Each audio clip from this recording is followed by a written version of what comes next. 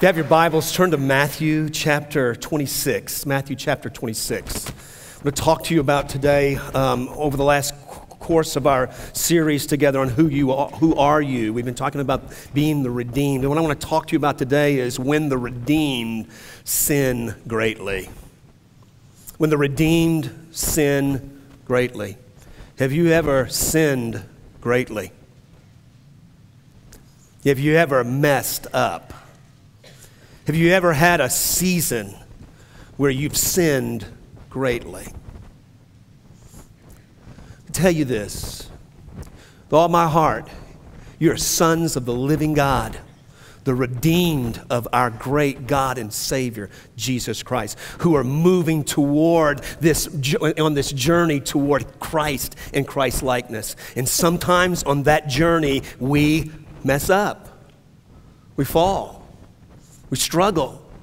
We hurt. We find ourselves in places that we know we ought not be. And let me just say this, falling greatly is relative. Falling greatly is relative. When we think about people falling greatly, we think about in terms of some sexual sin or some adulterous affair. I'm going to tell you this, walking in untruth for a season is falling greatly. Really, really, really important to understand this. We're the redeemed. We're the redeemed of God. We're sons of the living God. And we have in this passage of Scripture a man that we know as Peter, Simon Peter. Jesus looked at him one day when he first met him and said, "You're Simon, but now you're going to be Peter. You're going to be a rock." And the rock's going to come 3 years later and sin greatly. He is going to mess up. He's going to deny him. He's going to even deny Jesus. We're going to see in just a moment that he even knows Jesus. He's going to say, "No, I don't know him." And he's going to sin greatly in this passage of Scripture. And the question that we want to ask is what happens when the redeemed sin greatly? And what happens when they fall? Where is God in all that? What is God up to? What is God doing? Jesus has been arrested. He was arrested in the Garden of Gethsemane. He was betrayed by Judas. The disciples have scattered, but Peter has followed Jesus to the court. He's followed Jesus to the high priest. In verse 57 of Matthew 26, it says, "Those who had seized Jesus led him away to Caiaphas, the high priest, where the scribes and the elders were gathered together. And Peter was following him at a distance, as far as the courtyard of the high priest. And he entered in and he sat down with the officers to see the outcome." Now, I want to say this, John has not denied Christ, right? Okay, everybody else is scattered, and Peter is at a distance. He's at a distance from the Lord. Okay, and they're walking in fear, they're walking in worry, they're walking in anxiety. There's a very critical moment. And I want to just say, for all that we'll talk about Peter today, is that, man, I think just in this season, in this moment, it's like he got as close to Jesus as he could get at that point because of fear, worry, stress. So he sits down in this courtyard, and somebody questions him. Notice verse 69. "Now Peter was sitting outside in the courtyard, and a servant girl came to him and said, 'You too were with Jesus the Galilean.'" Verse 70, "But he denied it before them all, saying, I do not know what you are talking about." And when he'd gone out to the gateway, okay, so he gets farther from Jesus, right? He's in the courtyard, now he goes to the gateway. When he'd gone out to the gateway, another servant saw him, a servant girl saw him and said to those who were there, "This man was with Jesus of Nazareth." And again he denied it, watch this, with an oath. "I do not know the man." Notice, he's in the courtyard. He is sitting at a fire. There's officers around. He's wanting to know the outcome. And you know what? In some ways, he's just minding his own business till the little girl comes up and says, "Hey, you're one of them."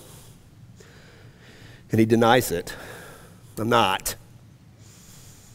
And he gets up from that, he goes to the gateway, and then another girl says, hey, he's not saying it to him, he's saying it to everybody around. Hey, this guy was with Jesus of Nazareth. I want you to notice the progression here. It's the progression of sin.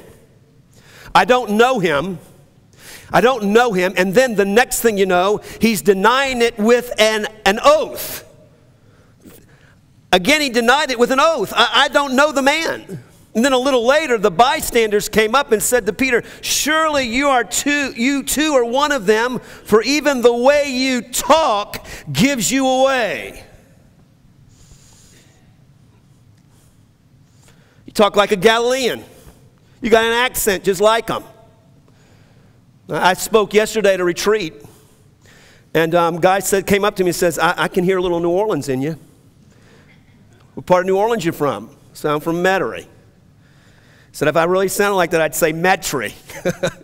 I'd say it in that kind of thing. And I kind of thought, I said, you know I'm from New Orleans. You know my brother. I was at my brother's retreat. He said, but I heard a little New Orleans in you. Sometimes I give away by my accent. Sometimes they ask me if I'm from New York, Lisa. Bronx, because we talk a little bit like that. But what he said and how he said it, how he was talking, gives him away. He said, you sound like you're from this district. And so we know that you're one of them because some people have seen you with them. And now even your voice gives you away, the way you talk. And then he began to curse and swear, I do not know the man. Now watch this. And immediately the rooster crowed. And Peter remembered the word which Jesus has said, before a rooster crows, you will have denied me 3 times. And he went out and he wept bitterly. Peter, the rock falls.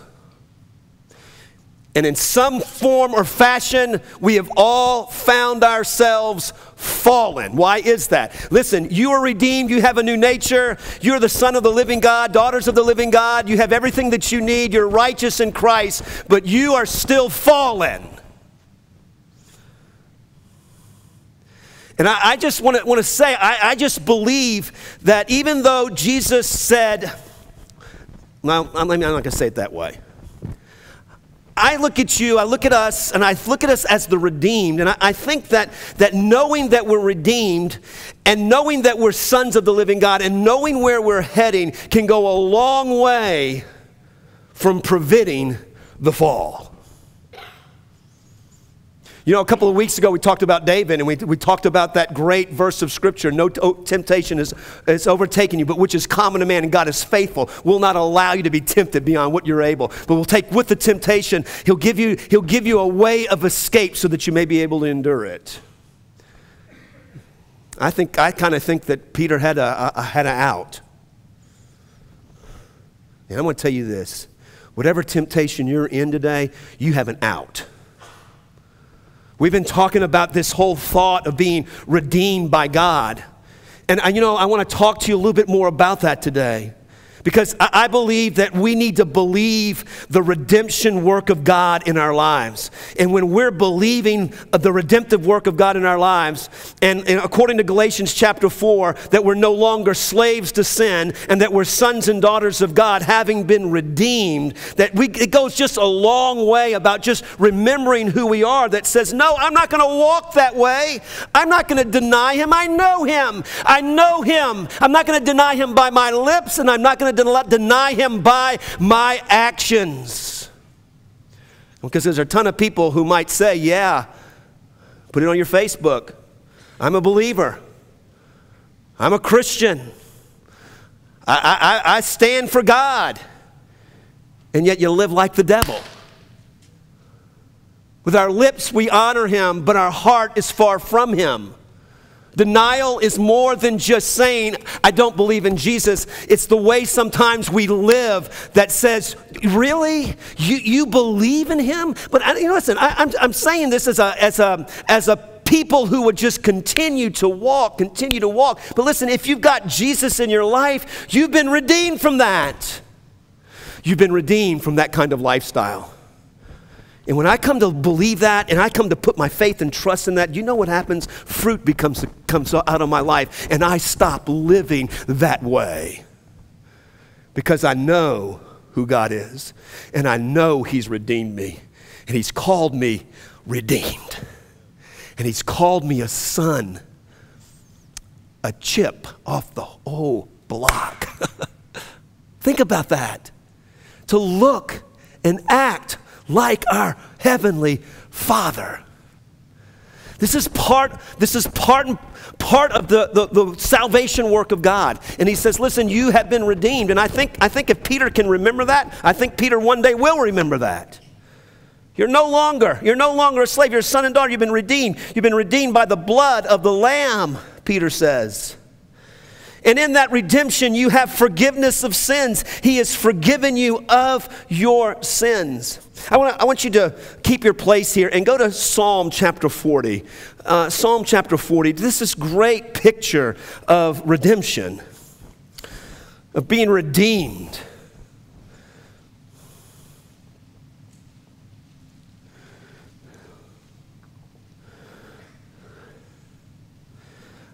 Verse 1, I waited patiently for the Lord, and He inclined to me and He heard my cry. Where was he patiently waiting for the Lord? And where did he cry out to God? He cried out to God in the pit of destruction, feet in the miry clay, the quicksand. He's sinking in the pit.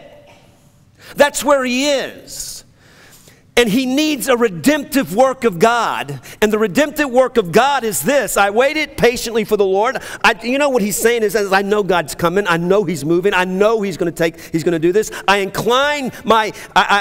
speak to Him. He hears my cry. He inclines to me. And then He brought me up out of the pit of destruction, out of the miry clay. And He set my feet upon a rock, making my footsteps firm. And guess what else He did? He put a new song in my mouth, a song of praise to our God. Many will see in fear and will trust in Him.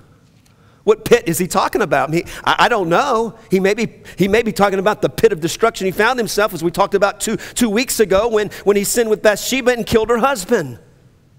But he's in the pit. And he's waiting for God. And I thought about this the other day. I thought about when God pulls you out of the pit, He pulls you out of the pit. You don't crawl out scratching. He reaches in and He pulls you out. And He puts you on the rock. And the rock is Jesus.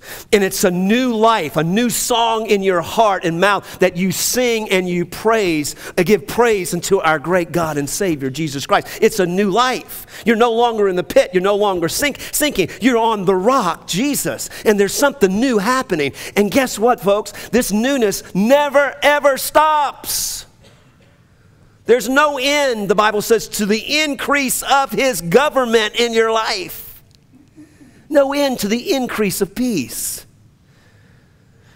And the question is I want to get to a place. I want to get to a place, and the question is, are you at a place where you're believing that today? That God has so much more for us, even when we find ourselves fallen, even when we find ourselves making the mistake, waking up into the pit of destruction. Let me tell you, when you have this overall belief in who God is, what God's doing, how God's working in your life, and you know that you've been redeemed from God, and that you've been redeemed through His blood, and then you've been purchased by Him, by the blood of Jesus, that you belong to Him, that you're under His authority, you're under His care, you're under His kingdom, not under the world, not under the enemy anymore, but under God. And then you realize, He's forgiven me of all my sins. And He removes the shame, and He removes the guilt. Yesterday, I spoke to 80 men in my brother's ministry down in Glen Rose. And I just pretty much literally preached the message I preached to you 2 weeks ago on God delivering us from guilt and shame. And I had the opportunity to walk 3 men through deliverance, 3 different kinds of sinful stuff they've been dealing with. And then also one guy who's been dealing with guilt and shame for the last 14 years. sat down with me and he said to me, you know, I just want you to know, I got a good marriage, always have been faithful. It's not about what David did. And then he began to talk to me, and I wish I could tell you the whole story right now because I didn't call him and ask for permission. But 14 years ago, he was in a situation where anger and wrath and malice came out of his life. And when he sat down, he said to me, I've been living with this 14 years. And I said, do you believe that God wants to forgive you and release you? And matter of fact, as we talked about, that he's already done that. He said, yeah, but I just can't receive it. And so this is what I did. And I just, you know, there's those moments in that counseling time, in those moments in that time, you just, you know, God just kind of leads you to do something. And I just said, and he's a big strapping guy, you know, military guy. And I said, I want you to bow your head and I want you to hold your hands out like this. And I said, I want you to, I want to lead you in a prayer. And this guy, I said something like, oh, Lord, you are my God and my Savior. You saved me. Lord, would you forgive me for the anger, the wrath, the malice? He could not say it. He could not speak it. He was so emotional. He was so overwrought with emotion, but he couldn't say it. And so I just waited there, and 20 seconds passed by, and another 20. And then, you know, in 20 seconds, when you're in that kind of situation, it seems like 5 minutes, right? But I'm just waiting. And finally, he says, would you forgive me for the anger and the malice and the rage that I walked in those days, and for the result of that anger and rage? And then I said, and so he prayed, and I said, Lord, I receive your forgiveness, that whoever the Son sets free shall be free indeed. And he repeated it, and then we said amen, and he stood there, and you know, usually this is what happens. He goes,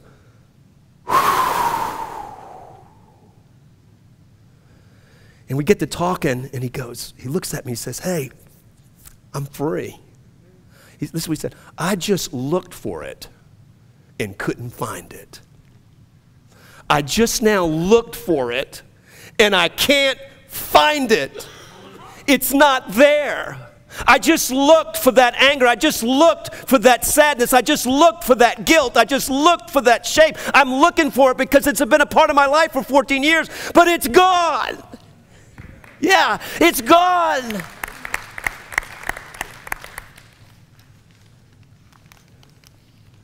So I think I can fly. So we're on a cliff here. Don't try to do that yet, okay? But I know what you're saying. Freedom. God, would you forgive me? This is a part of the redemptive work of God. And I want to say this. This is what Peter will one day write. We were redeemed from our futile way of life, not with gold or silver, but with the precious blood of the Lamb. And he's talking about that by the power and the inspiration of the Holy Spirit, but he's also speaking that about his life and his experience. I know what it's like to be redeemed. I know what it's like to have fallen and to fall royally and to fall on my face. I know what it's like, but I also know what it's like to be redeemed. And I just want to say this. When you're in the middle of the temptation, when you're in the middle of the anger or just about to be angry and go to the next level, and you're in the middle of that lustful thought and it's going to the next thing, because that's what happens. We begin the enemy tempts us. It gets into our mind. We begin to think about it, and then we nurture it. You got to stop it. You can't nurture it. But if you nurture it, you'll do it. And then you'll do it, and if you'll keep doing it, it'll become a habit. And if it becomes a habit, it becomes the destruction piece of your life. And you can say no to it by the grace of God, by walking in the redemptive work of God and what God said he did at the cross for you 2,000 years ago. Listen, redemption is not just about being forgiven and set free of the past. It's about walking in freedom in your future. It's the redemptive work of God. So Peter falls, right? But he's going to learn what it really means to be pulled out of the pit. And it's just a great story. It's a great story of redemption and restoration. And I just think that, you got to get to this place where you humbly receive the work of God's redemption in your life, and don't wait 3 weeks, 6 weeks, or 14 years, or don't even wait another day. God is available to pick you up right now out of the pit. So you don't no longer you no longer just waller in the mire. Humbly receive the work of God's redemption in your life. It's what he's done. Now notice again, verse 75, back in Matthew 27, Peter, remember the word which Jesus has said. He said this, before the rooster crows, you will deny me 3 times. And he went out and he wept bitterly. He remembered. What did he remember? Turn to Luke chapter 22, if you would. Luke chapter 22, because folks, we need to be a people that remembers. To remember who he is, to remember who we are, to remember what the word says about redemption, about forgiveness, about renewal. Because I'd say this, we said this a couple of weeks ago, there's some of us in here that keep beating ourselves up over the things that have taken place in our past, and God has dealt with it, and you have dealt with it. And it's time for you to say no to the accuser of the brethren who keeps accusing you for all that stuff. Because he's delivered you and redeemed you. It's good news. It's good news for you, and it's good news for me. Now watch. Luke, I got to get there. Luke 22. All right. Verse 31.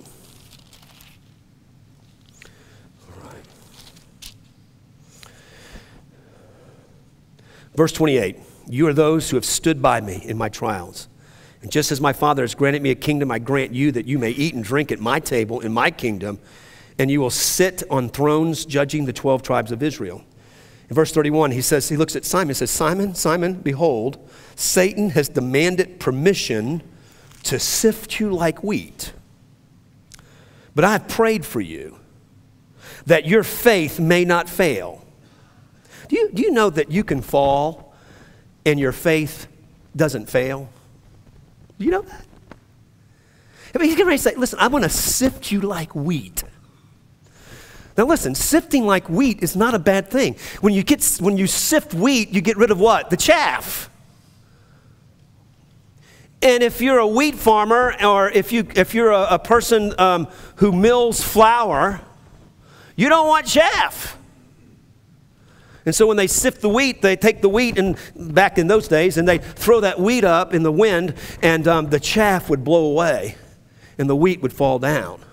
And the chaff, the bad stuff, the extra stuff that's not good, it just drifts away. And this is kind of what he's saying. He said, look, I'm about to pick you up, and I'm going to throw you in the wind. And you're going to be sifted. Let me ask you, if God said that, he was going to do that for you? Did you hear what I just said? If God said he was going to do that for you, that's not to you, but he would do that for you and for me, to be sifted. Sifting is a good thing. It gets the junk out, just like fire is a good thing. Can be a good thing. When it purifies the gold and the silver, it gets the dross out. And it may be painful, and it may be hurtful, and it may be a struggle, and it may be a trial, but guess what? Every one of us who've had that trial, every one of us who've looked behind us and saw the trial, and even when we fell in the trial, that God did something marvelous out of it.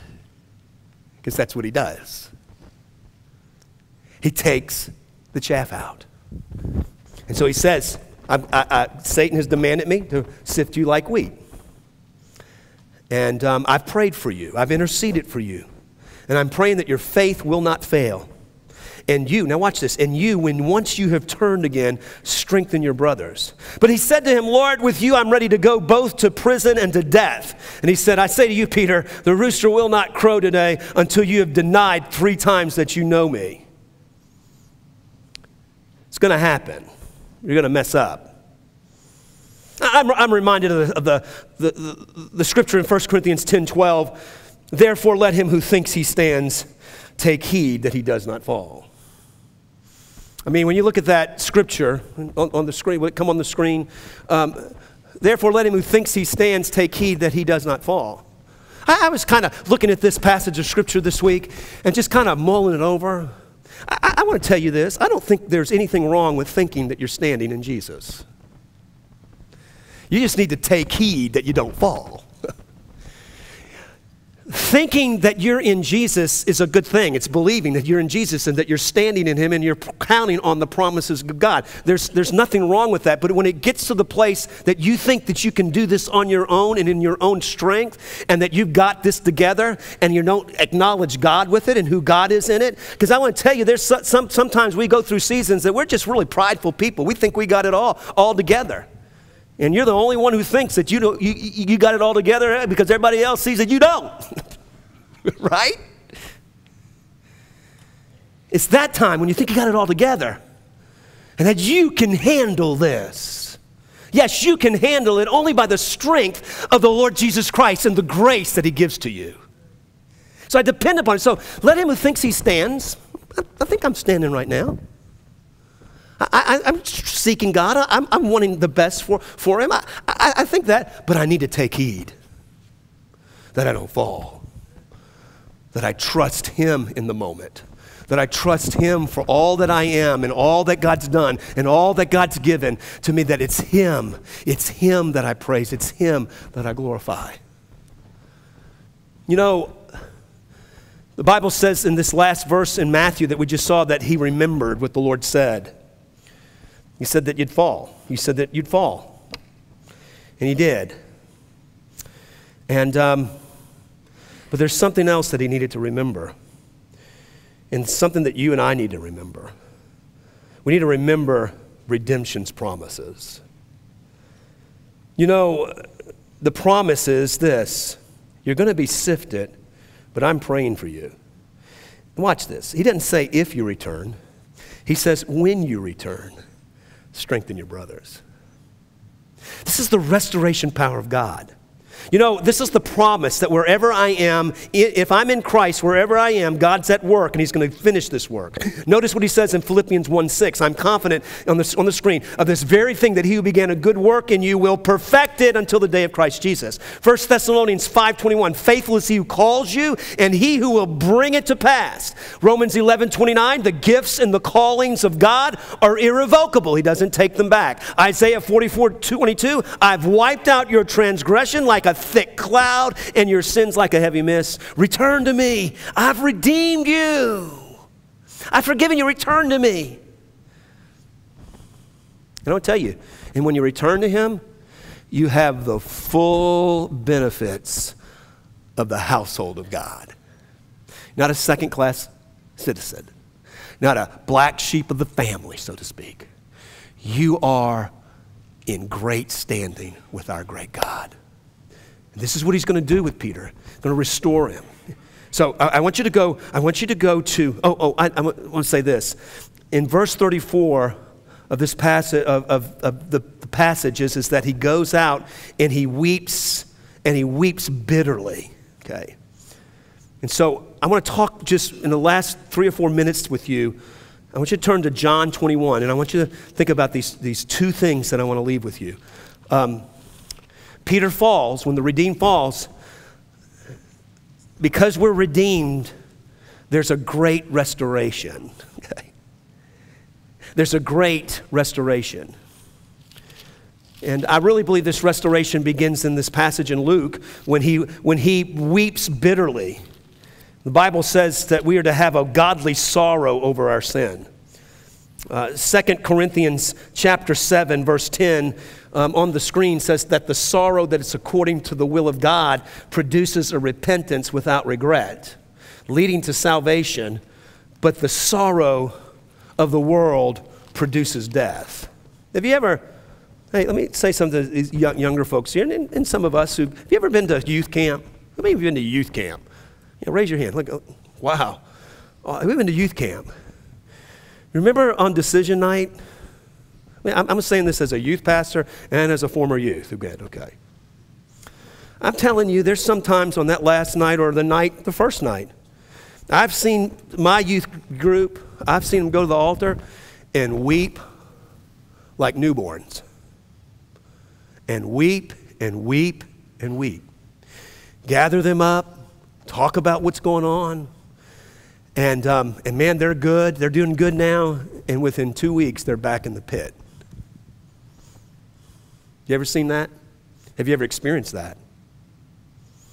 And then I've had youth who didn't shed a tear, but they had this godly sorrow, a sorrow not according to the world, but a sorrow according to God. And they were forever changed. So you can be sorry about a whole lot of things. When you're sorrowful with a godly sorrow, it will produce a repentance. Watch this, without regret. Without regret that you're changing your life, but also without even the regret of where you've been. I mean, that's how clean and how great God is. But I weep over my sin, or I may not weep literally, but I have this sorrow in my heart of who I have been and what I've done and what I've done to people.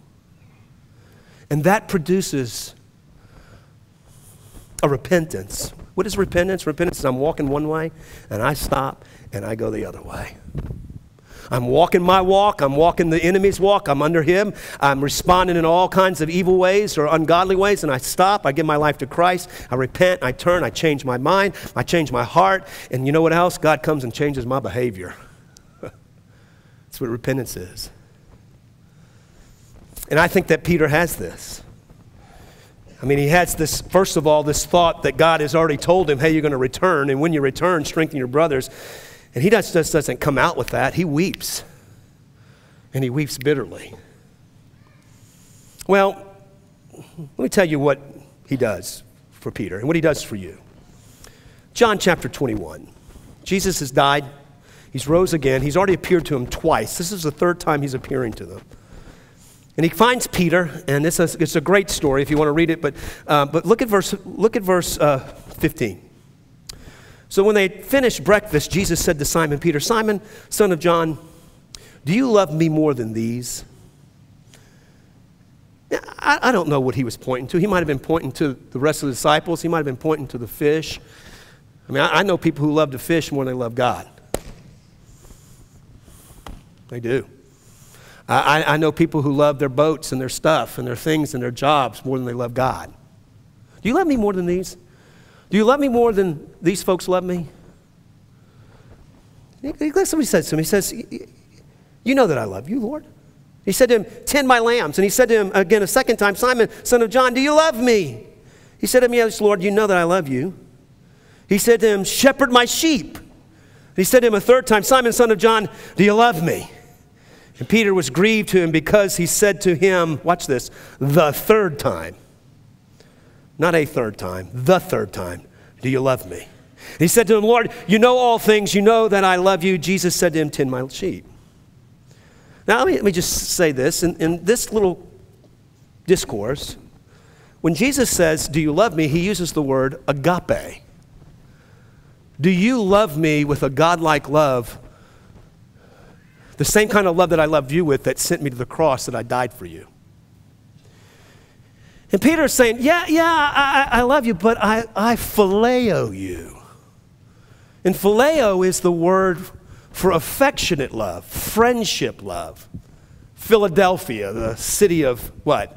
Brotherly love. Okay. Simon, son of John, do you agape me more than these? Lord, I phileo you. I don't love you like you love me. I'm not there yet. I've just denied you 3 times. And what does Jesus say? Tend my lambs. Feed my sheep. I want to say this. When God's at work in your life after the redeemed have fallen, he's quickly wanting to restore you to himself, and he's also wanting to restore you to the assignment that God's given to you. Amen? I mean, this happened pretty quick, don't you think? I mean, he's just fallen royally, greatly. And God's saying, listen, yeah, you don't love me with agape love right now. You phileo me, okay. Feed my sheep. You know what's interesting? When Peter is sitting around before this scene, he tells the guys, I'm going back to fishing. And I think guys say, oh, no, no, no, no, no, no. I told you that you follow me, I'm going to make you fishers of men. You'll no longer be fishing for fish. Okay. And I think my personal opinion is that he's going back fishing. He's done. He's disqualified. He's no longer worthy. Have you ever felt that? Disqualified, no longer worthy. And you know what? God says, wait, time out. Do you love me? God, I phileo you. Well, guess what? I'll take you right there. Right there, I'll take you. Simon, son of John, do you agape me? Lord, you know that I phileo you. Shepherd my sheep. He doesn't just say, hey, take the oats out and give them food, but shepherd them. Take care of my sheep. Listen to this. This is a guy that fell greatly, and just a couple of weeks later, he's entrusting him back to the sheepfold. Isn't that great? Amen. Amen. Hey, listen. Those who know they've been forgiven much, love much. And that's what qualifies you. That's what qualifies you. Third time. Simon, son of John, do you phileo me? Uh-oh. Do you? And Peter was grieved because he said to him the third time, do you phileo me? He's grieved. It's like he says, oh God, you know I don't agape you, but you know I phileo you. Please, Lord, please don't question that. I love you like that. I love you like a brother. I have this affection for you. I love you. And you know what he says? What does he say? Shepherd my sheep. Feed my sheep. Look at the very next verse. See, God, like on the point, God places you back where you belong. His calling and his gift to the redeemed is not irrevocable. And so he places you back where you belong. And then what he does is he positions you to glorify him. Now watch. Verse 18. Truly, truly, I say to you, when you were younger, you used to gird yourself and you used to walk wherever you wished. But when you grow old, you will stretch out your hands, and someone else will gird you, and they will bring you to a place you do not wish to go. And he said this, signifying by what kind of death he would glorify God. Now, let me just say this. He's saying, he's making a prophetic word here that's going to happen. One day you're going to be able to say, I agape you. And I'll stretch out my hands. Maybe it's this way because they tie him up and they lead him to a place he don't want to go. His flesh doesn't want to go. I mean, come on, I don't want to hang on a cross. But they'll stretch out your hands and you'll die for me. You'll be able to say one day, I agape you. I'm going to say this. If you're part of the redeemed, this is where God's bringing us. He's bringing us to a place of love that we're willing to lay down our life whenever, whatever, however. Even if it means drawing our own blood and dying a martyr's death. Christians are doing that all over the world. Their hands are being stretched out and they're being taken to a place flesh doesn't want to go. But they're glorifying God. I want to ask, how important is it for you to glorify God?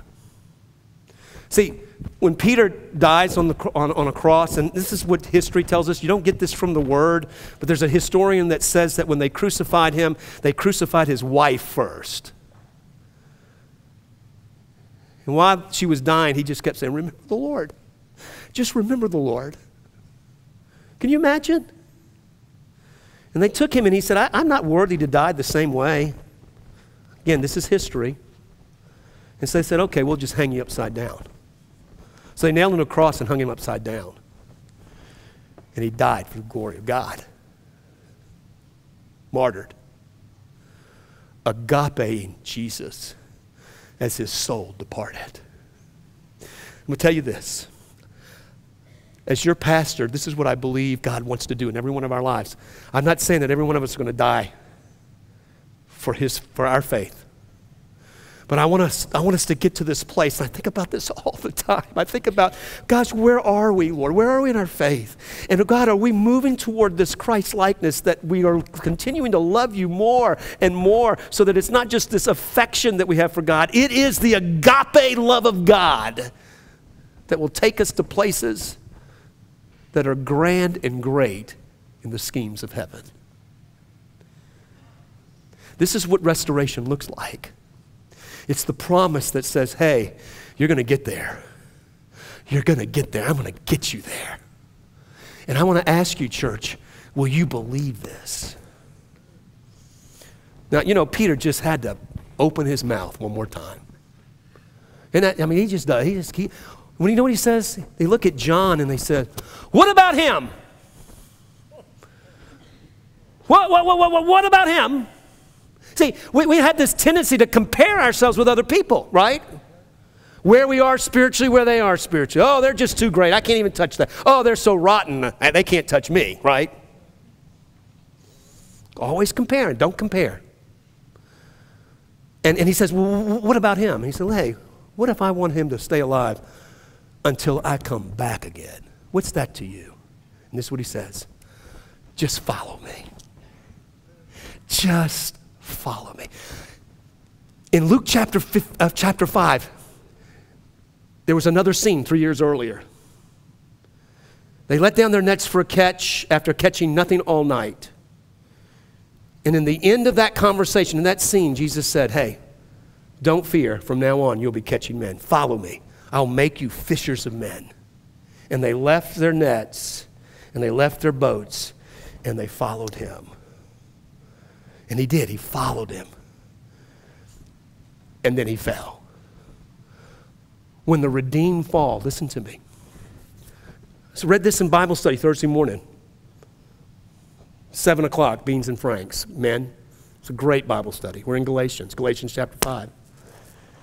If someone gets caught in a trespass, those who are spiritual are to restore the one that has fallen.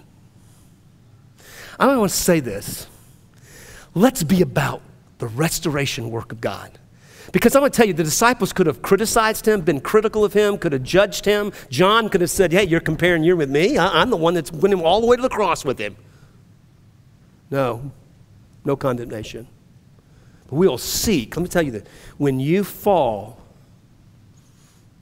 or if you fall, I want to tell you, we are available to walk with you, to see you restored.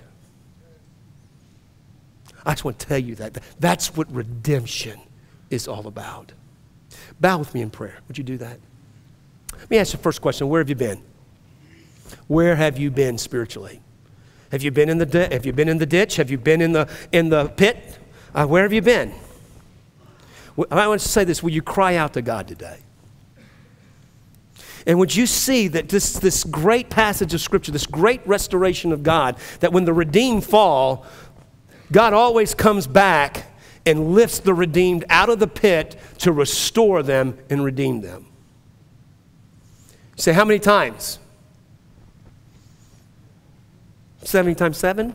Let's just start there. 70 times 7? Yeah, let's just start there. If you're redeemed, this is what we have to look forward to. The redemptive work of God, the forgiveness of our sins, the cleansing of our sins, the cleansing of our life, and restoration to him always. If you're the redeemed. Now I want to ask the question, are you the redeemed today? Have you invited Jesus into your life? Have you heard the word of God and responded to him by faith? To give your life to him, to change, to repent, to turn, and to say, oh God, I'm not going to walk my walk anymore. I'm going to walk your walk. I'm going to walk your way. I'm not going to do it my way. I'm going to live God's way. It's like Zayden did the other day. When he accepted Christ, I'm not going to walk my way anymore. I'm going to walk God's way. I'm going to receive him into my life and live in him and believe what he did 2,000 years ago. He did just for me so that I might be the redeemed of God. I might be the redeemed of God. I'm going to ask you a question. Are you the redeemed of God? You may be here today and you might say, I don't know if I'm the redeemed of God. But I want to be the redeemed of God. I want to tell you this. First of all, there'll be some people up here ready to talk to you, okay?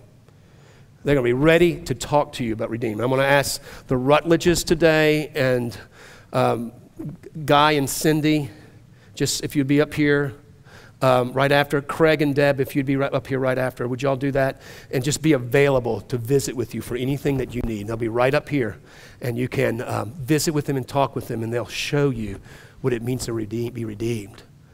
If you just need some prayer, they'll pray for you. Now here's where I just will close. I waited patiently for the Lord, and he inclined to me, and he heard my cry. And he pulled me out of the pit of destruction, out of the miry clay. He put my feet on the rock. He made my footsteps firm, and he put a new song in my mouth. A song of praise to our God.